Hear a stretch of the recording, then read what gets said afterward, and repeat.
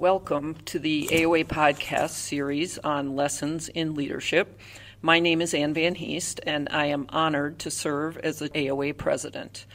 As we discussed in our August podcast, part of my AOA presidential duties include joining the Orthopedic Carousel of Presidents from 5 English-speaking countries and attending each of their annual meetings. The American Orthopaedic Association is a leadership organization, and one of the annual meetings that I'm excited to attend is the Australian Orthopaedic Association meeting. This will be in Melbourne, Australia, from November 12th through 15th, 2023. I am pleased and honored to host the other AOA 2023 president, Dr. Chris Morrey, for our podcast today to discuss lessons in leadership from his vantage point. Thank you, Chris, for joining me. Oh, it's a pleasure, Ann. As we discussed, we can learn so much from leaders of other countries. The diversity of our profession includes the diversity of orthopedic surgery in other countries of the world in order to compare and contrast to our own. Can you start by telling us a little bit about the Australian AOA and your membership? Sure. So, like most of the organisations throughout the orthopaedic world, our organisation is a membership organisation. I think at last count we've got 1,909 members, so we're nowhere near on the scale of some of the bigger organisations in the world, such as your organisation. And of that, we've probably got about 1,530 who we'd consider to be active members who are actively practising in orthopaedic surgery. And there's a group of 237 of those who form our trainee component.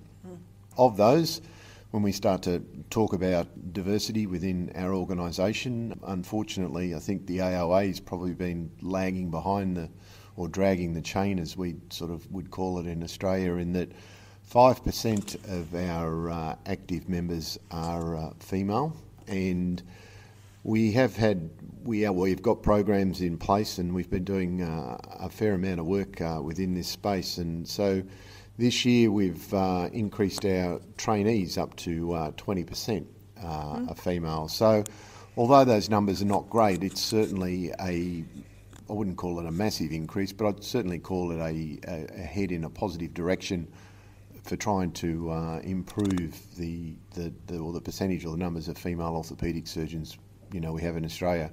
And then secondly, from that, we'd sort of look at the diversity within our membership. And I mean, one of my particular aims, having been involved with our cultural inclusion group over the last 3 or 4 years as their sort of foundation committee chair, is not only looking at that, but looking at our population as a whole and where we should be heading as far as diversity goes within our organisation as well, including outside the realm of gender. And what particular populations are there in Australia that you would like to have reflected in the workforce of orthopaedic surgeons? Well, the obvious one's probably looking at it is the Indigenous population we have. So our Aboriginal and Torres Strait Islanders are our First Peoples nations. There are not a lot of First Peoples nations in Australia as a percentage of the population, probably around 2 to 3%.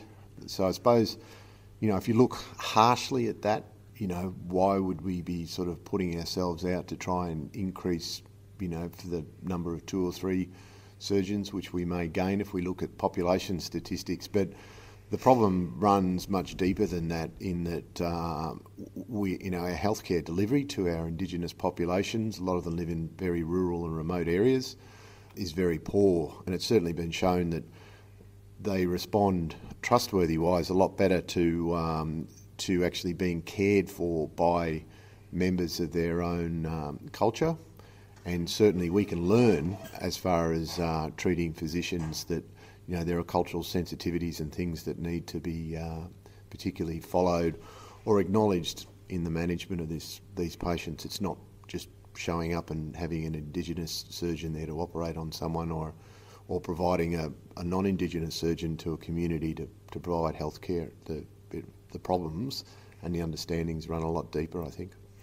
And so have there been disparities in healthcare for orthopedic surgery that have been described, and do you have ideas about how those can be addressed? Yep.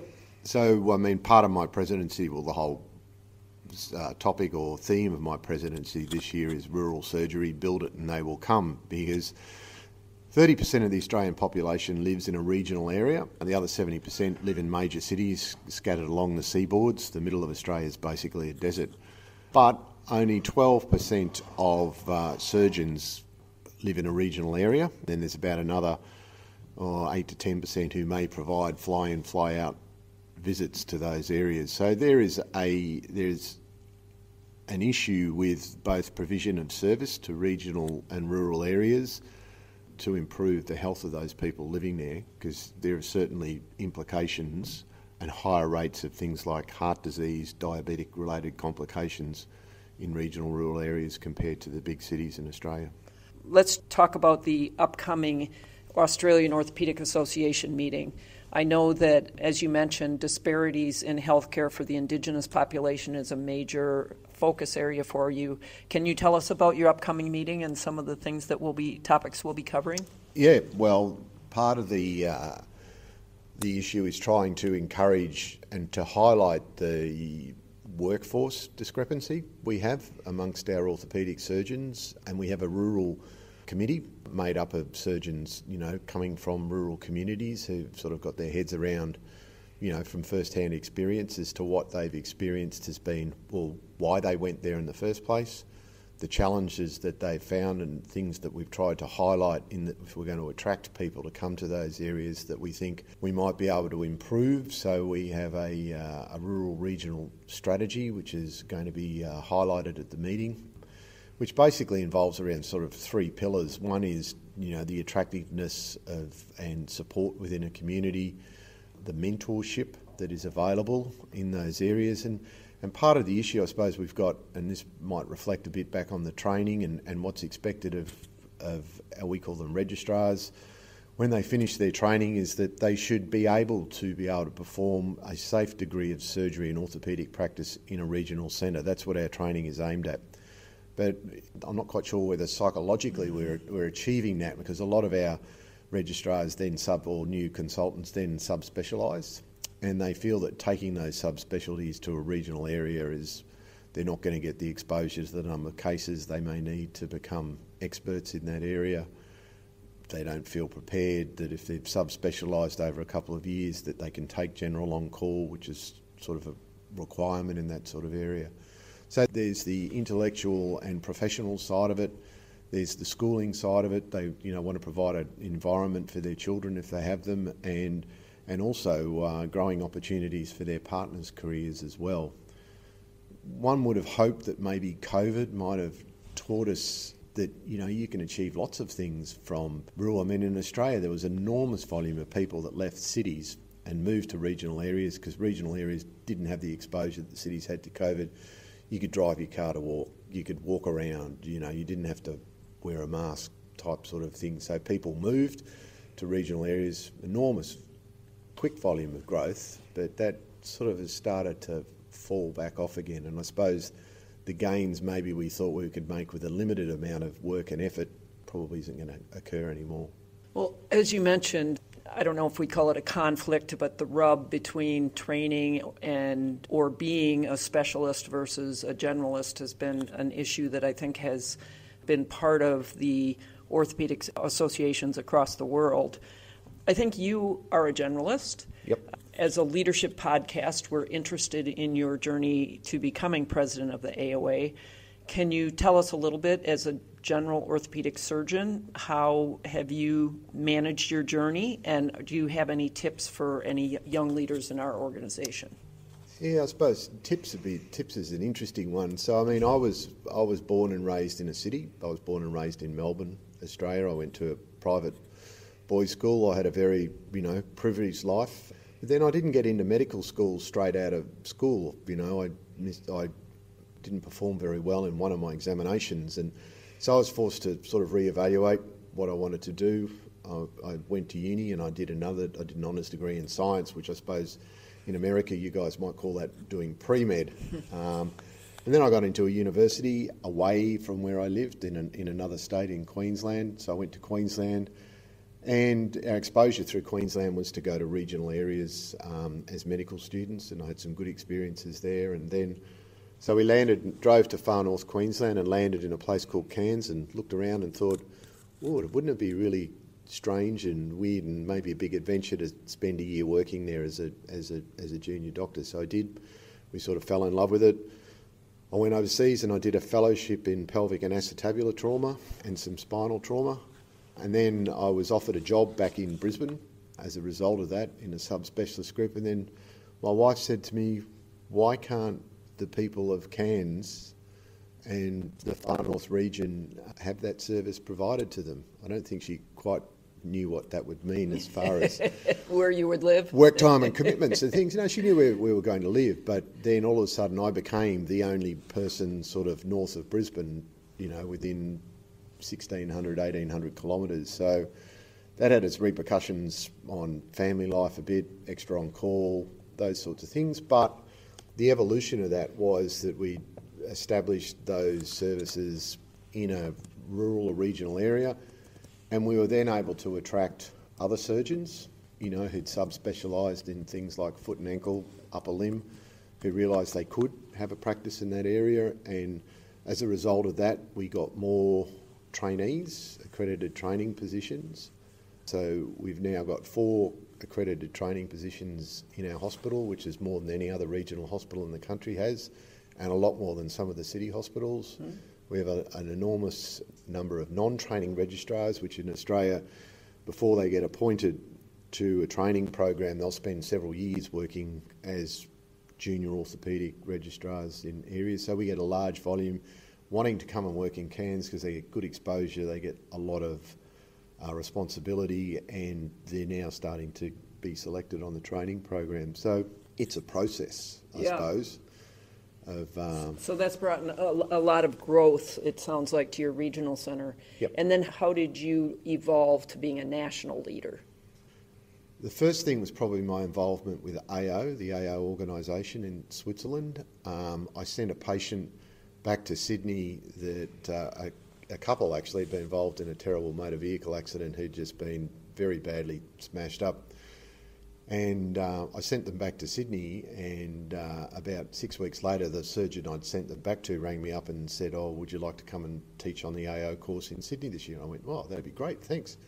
I said, why me? And he said, well, you put these 2 people back together really well, but the other thing was you rang me and told them they were coming back to my hospital. So I suppose my involvement in that sort of sphere started with AO, and then it sort of progressed through AO, and I don't know whether I was in the wrong place at the wrong time, but there was some leadership positions as AO changed its constitution from being a central organisation based in Switzerland when they wanted to take it globally.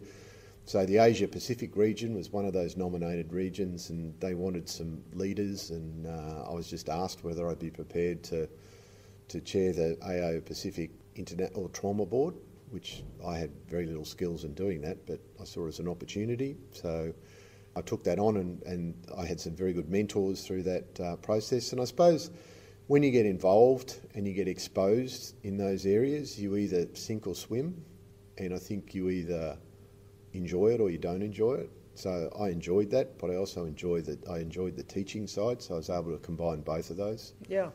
And then leadership. It's tricky because people ask you this question. They go, what makes a good leader? And I said, I think I just lead by example. I've always worked hard. If you look at the work-life balance, probably, you and I are of that age where for a long time we probably didn't get work-life balance the right way, and our families suffered and our friends, but I suppose our patients got the benefit of that. So I think I've just always led by example and tried to, and the major reason for me doing this job or applying to, putting myself up for election was I wanted to encourage people that you could go to a regional area and you could have a really good professional career and you could have a really good family life if you got the work-life balance, and that you could do this job as a busy orthopaedic surgeon with, you're going to have to reduce some things if you want to do that. Because I think it's really important at the moment, particularly in Australia, we have all these issues, both on the public side of our medical treatments, on our private side, medico-legally, research, universities. There's a lot of things that can potentially go wrong And unless you've got your leaders all over these problems or surrounded by people who understand how these problems go, that can lead to disaster for healthcare, which ultimately is going to affect the care of our patients. Yeah, it certainly sounds like leadership.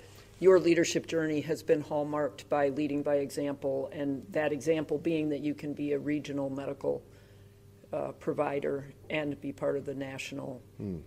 I think having mentors along the way is very important. So, when I went to Cairns, one of the reasons I went back as an orthopaedic surgeon is that there were two orthopaedic surgeons who'd looked after me as a registrar and as a friend.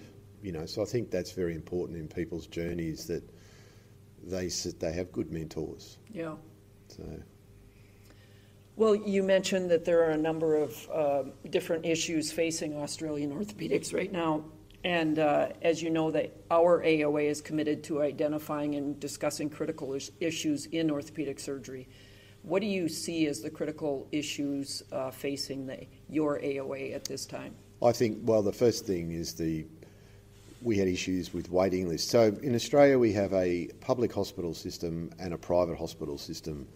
Many people go, you've got this two-tiered system. Well, it's not a two-tiered system. There's some patients choose to take out private health insurance and they're treated within the private system.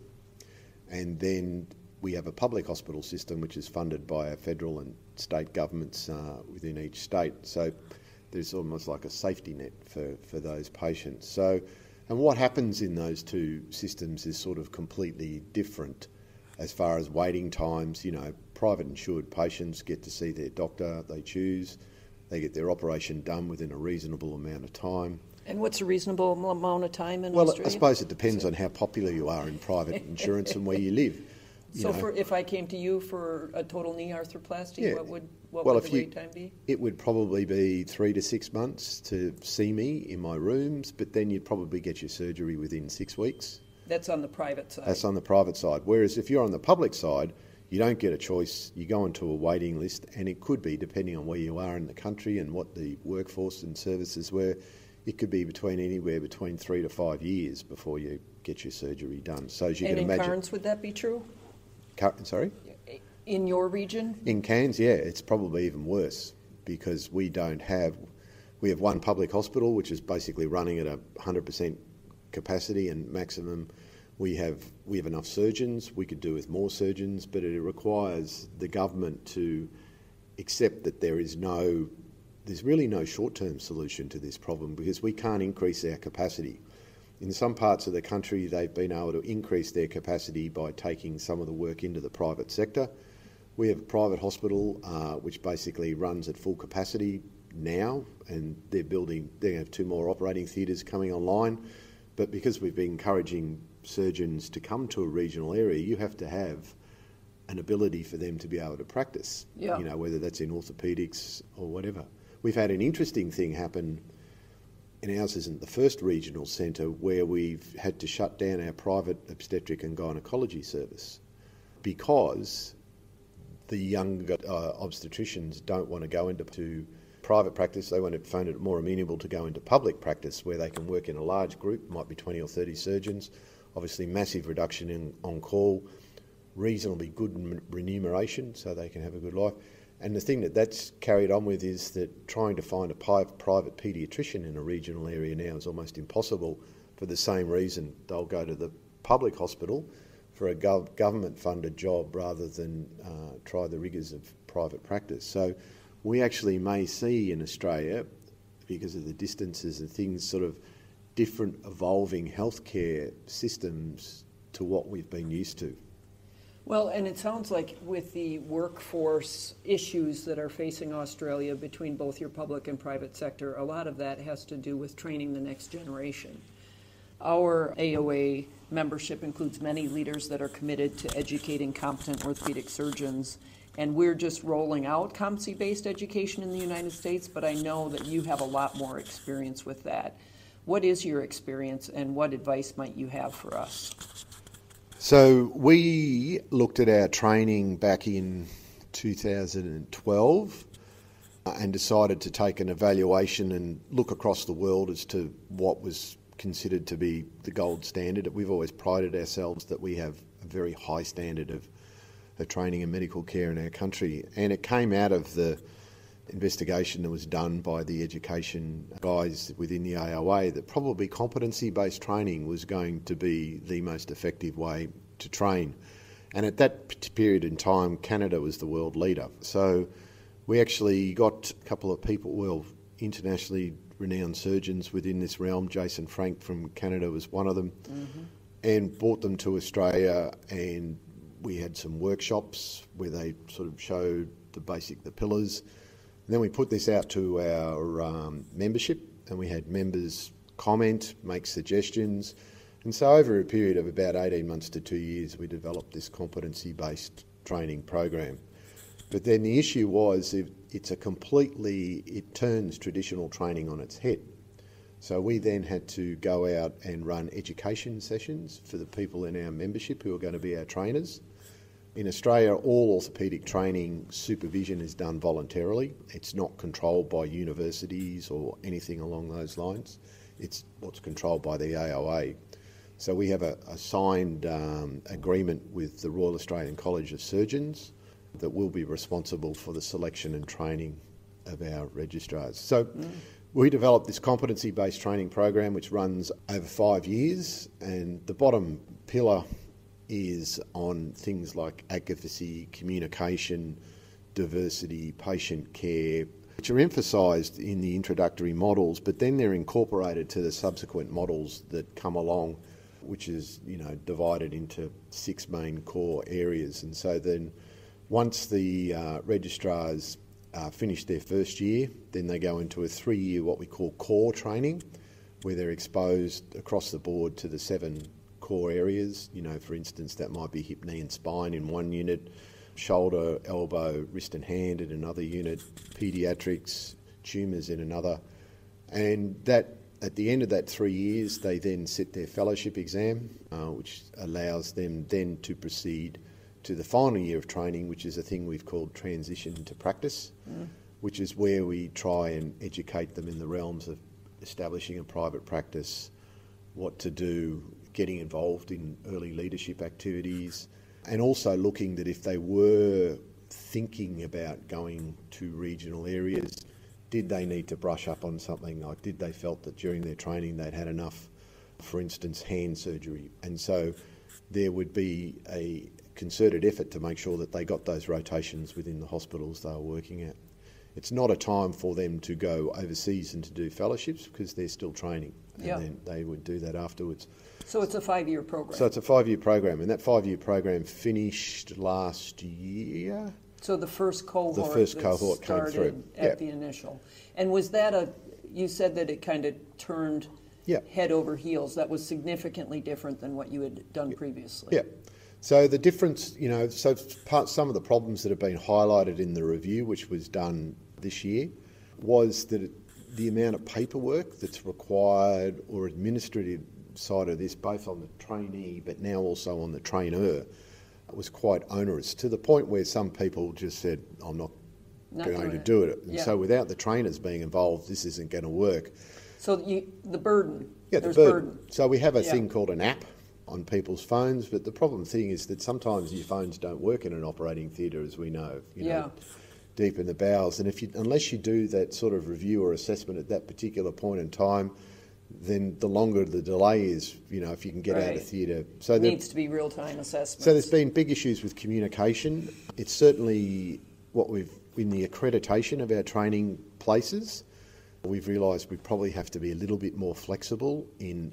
We can't have a stock standard accreditation level for every hospital. Like a hospital, for instance, in Cairns, their accreditation may have to be different from the trauma hospital in the middle of Sydney, as far as how a registrar is supervised, how many operations can they do, can they get exposure to this.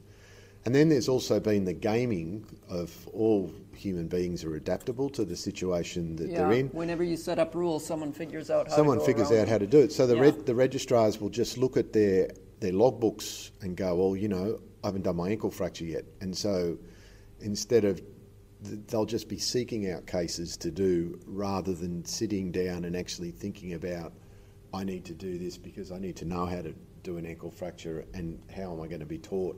So rather than just doing things slowly and perhaps doing 5 or 6 ankle fractures, they'll just get the whatever numbers they need. I see. And move on to the next level. So that's been a bit of an issue. So the gaming of the system has been a problem as well. And so when you're setting up the framework of what it takes to train to be a competent orthopedic surgeon, are you setting up by case number, or do they need to be evaluated and get an assessment at a certain level of independent surgery? So they get evaluated at each level of their training. So one of the issues with trainers has been, a year 1 trainee cannot be expected to be as good as a year 4 trainee, but some people have a difficulty in assessing them on that basis. They just assess them as well, and so they fail that particular operation or whatever. Instead of it, maybe if it was a teaching session, it should have been, have you ever done a hemiarthroplasty of the hip?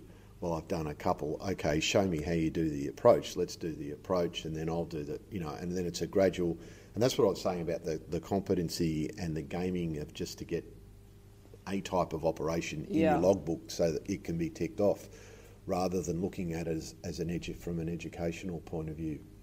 Well, and this importance of training the trainers, and then it has to be intellectually and career satisfying to be part of the process. And if the burden is too high, that it sounds like it's been an issue. Yep.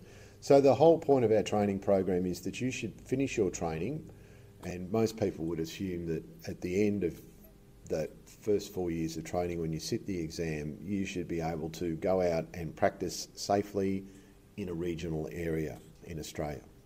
And do you feel like your system with this first cohort of individuals that has gone through the new 5-year program, do you feel like you've achieved that? Yeah, it's difficult. I mean, we've only had 1 year, and the second year's just been. And I suppose, if you want a hard way to define has the training been successful, then you look at the pass rate of the fellowship exam. And although it's not statistically significant, the pass rates appear to be higher than they have been in the past. Oh. So they're sort of slipping up into the high 70s, early 80s, where they haven't been before. So that could just be some years are like that, but until we get a good 5 to 10 year picture. Right. And so what is the plan for Australia moving forward as far as the competency-based medical education? Okay, so we've had a review. We haven't included selection in this review because we review our selection every year as a separate entity, trying to make things better for everyone. And I mean, no system of selection's perfect. But as far as the competency-based training, we'll go back to the board with our education committee, and they'll, based on the recommendations that have come out of this review, there'll be further protocols and things written. There'll be more work on trying to decrease that burden of paperwork around the assessments, making the assessments quicker, faster, more relevant. So there'll be the education of the importance of a competency-based training in order to make you a competent orthopaedic surgeon. It's not a sort of a criteria of training. And I suppose that's the hangover from the old training system that we used to do. Our old training system was 4 years. So you would spend 3 years on average working as a non-training registrar. In that time, you would have to sit a basic surgical sciences exam before you could even be considered. You'd get on the training program, you'd sit another exam in your first year of training, so most people would spend their whole time studying for that. They weren't getting good training. They'd then have about 12 or 18 months worth of probably good training, and then suddenly it was time to start studying for the fellowship exam.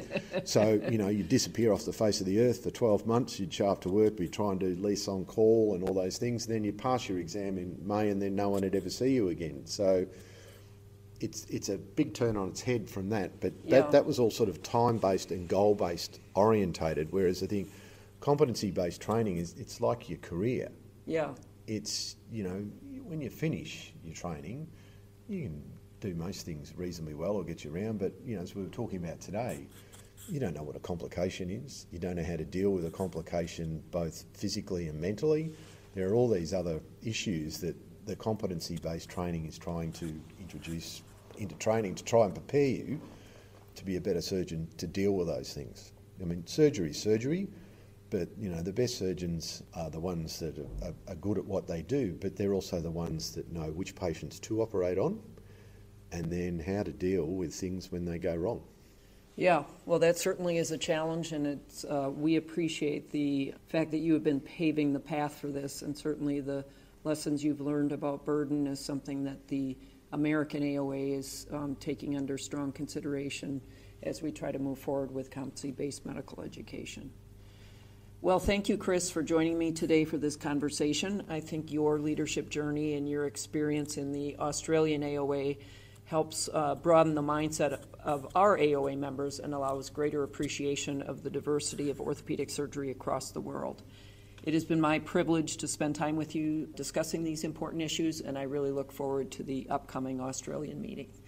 Thanks, Anne. It's been a privilege, and I must say that I think the exchange of ideas and conversations and recognition throughout all our different countries of the people we've all come across and met and spent time over the last 12 months just shows that everyone is in basically the same boat. Mm-hmm.